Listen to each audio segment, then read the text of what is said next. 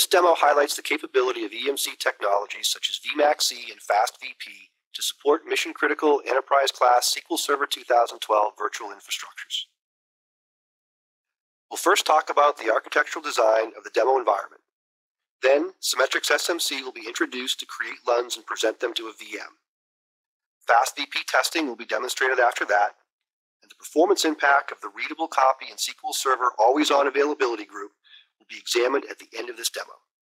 The demo is provisioned on EMC Symmetrix VMAXe with FastVP, which offers a simple, efficient, and high-availability storage platform for SQL Server 2012. 4 active OLTP databases totaling 1.8 terabytes of data are replicated to the secondary SQL Server using the always-on availability group. With the always-on availability group Readable copy on the secondary server, the primary replica was dedicated for mission-critical OLTP workloads, while the online analytical processing business intelligence demands were isolated on the Readable replica. EMC FastVP technology automatically places the most important data on high-performance flash drives and pushes less active data to lower tiers but keeps it within easy reach. This ensures that Microsoft SQL Server 2012 deployment can sustain a desired performance for the primary databases while providing read-only access on the secondary replica. Building on EMC's industry-leading VMware integration, creating and presenting LUNs to a VM is very simple on VMAXe.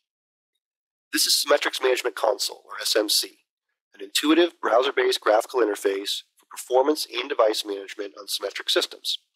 It is consolidated in a single console view to manage storage provisioning, view, monitor, and report on Symmetrix array resources. To monitor the performance of VMAXe, the Performance Analyzer could be invoked to give detailed performance data, which can be the whole array as shown here, or a drill down to the storage group or even the storage pool level.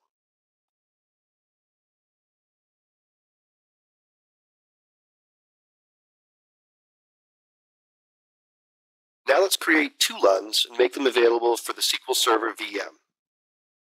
In the host screen, type the ESX server name and add the initiator, making sure the port group is correct. Create 2 200 gigabyte thin devices on the fiber channel tier. Put them into the default FastVP policy control.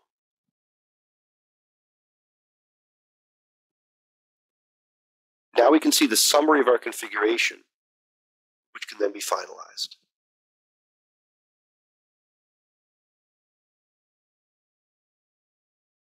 Going back to the SMC properties, we will find that the storage group has been created for the 2 LUNs that are ready to use. In the virtual center for that ESX host, we can see that the devices are already accessible via VSI, and the information about these LUNs is also readily available.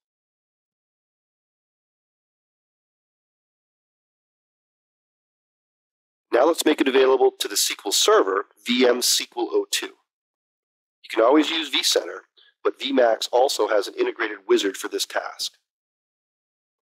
Find the ESX server, choose the VM that needs to be mapped, choose to add devices, select storage,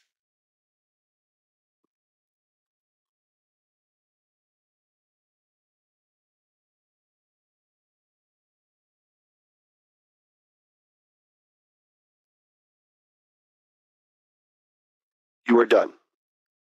The storage is now available on the VM and ready to be configured through Windows Storage Manager for SQL Server to use. Now let's check the SQL Server VM, and we'll see that the LUNs are available to the server.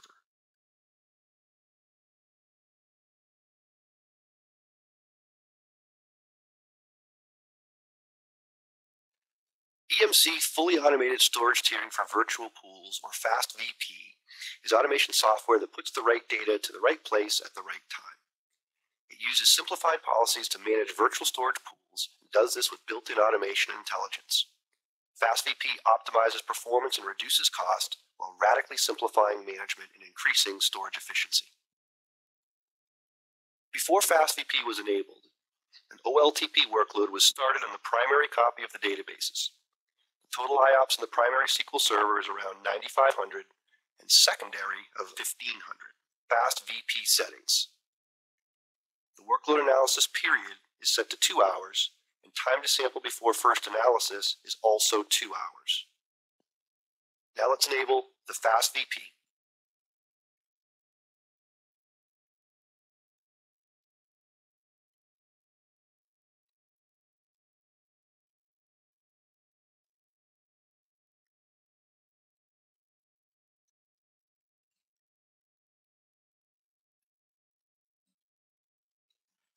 After the 2-hour sampling plus the 2-hour analysis period, data starts to move to different tiers.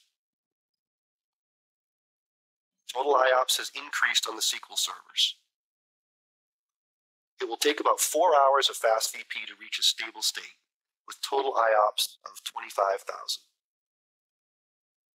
Now let's check how the data is distributed onto different tiers on the VMAXe.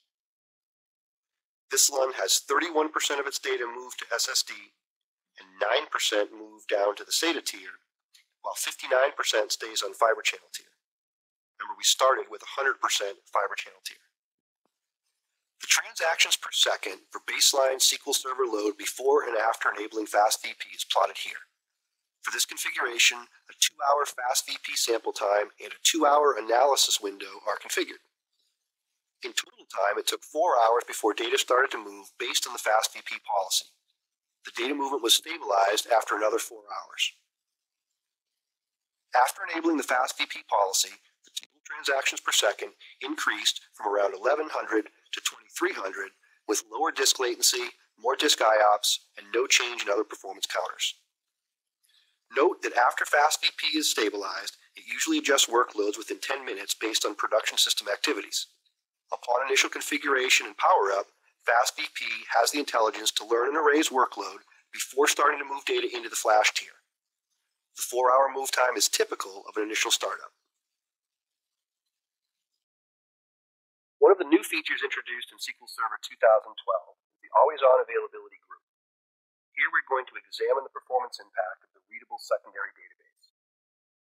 In this demo, we created one availability group for 4 databases, 50 gigabytes, 250 gigabytes, 500 gigabytes, and 1 terabyte respectively. Always-on availability group provides all the functionality of the database mirroring and log shipping and a rich set of options such as readable active secondary for better utilization of the secondary instance. Here the databases are protected in synchronous commit mode, where the readable secondary copy is synchronized with the primary database and all committed transactions are protected.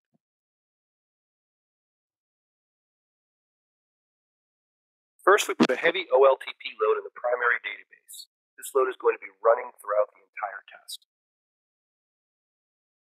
SQL 01 is our primary database, which is going to get all the OLTP transactions. Once it's stabilized, the system can process around 27,000 IOPS. The SQL 01 CPU usage is around 40 to 50%. Next, a read-only OLAP load was directed to the primary server. It will start to compete for the primary SQL server's resources, and as a result, you'll see the OLTP load performance was taking a hit from it. Now the OLAP transactions are also directed to SQL 01. The system total IOPS climbs up a bit and will stabilize around 28,000 IOPS.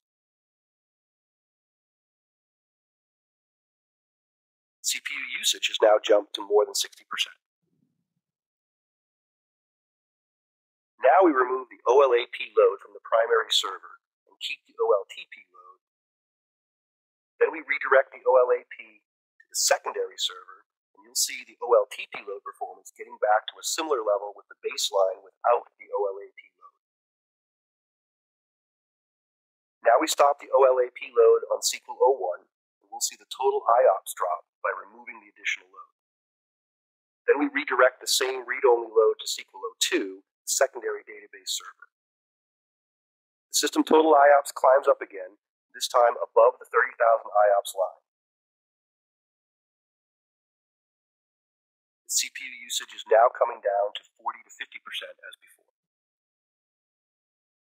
The ESXi servers are currently performing well without any detectable stress. There is no overcommitted CPU or memory usage on the VMs for the SQL nor the management servers. Running OLAP workload on the secondary server reduced the I/O latency back to the level of the baseline. In the testing, the write latency on the primary server was reduced from 13 milliseconds to 9 milliseconds after we redirected the OLAP workload to the secondary server. The total IOPS increased when the OLAP workload was directed to the secondary server, even though the workloads were all kept the same. In this solution environment, after the read-only OLAP workload was put on the primary server, the total transactions per second on the primary server from the previously running OLTP transaction performance decreased about 30%. When that workload is redirected to the secondary readable database copy, the primary server performance counters were back to the original level. The performance of the OLAP workload is also improved significantly after moving to the secondary readable copy. This indicates that the secondary server can handle a much greater read-only workload than the primary without impacting the primary server. Thank you for viewing this demo. For more information, please visit our website at www.emc.com/demo.